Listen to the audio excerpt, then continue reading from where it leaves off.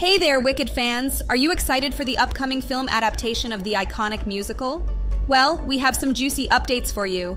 New set photos have been released, showing Cynthia Erivo and her stunt double taking flight on a broomstick in character as Elphaba, the Wicked Witch of the West. The highly anticipated two-part film adaptation, directed by John M. Chu, features Ariana Grande as Glinda the Good Witch and Yeoh as Madame Morrible. But wait, there's more!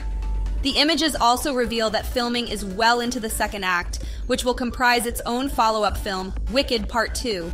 This means we're in for double the magic, double the drama, and double the excitement.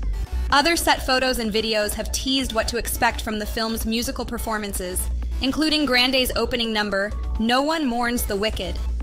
While there was some debate about whether the vocals were Grande's or Kristin Chenoweth's from the Broadway play, it's been confirmed that Grande was lip-syncing during filming.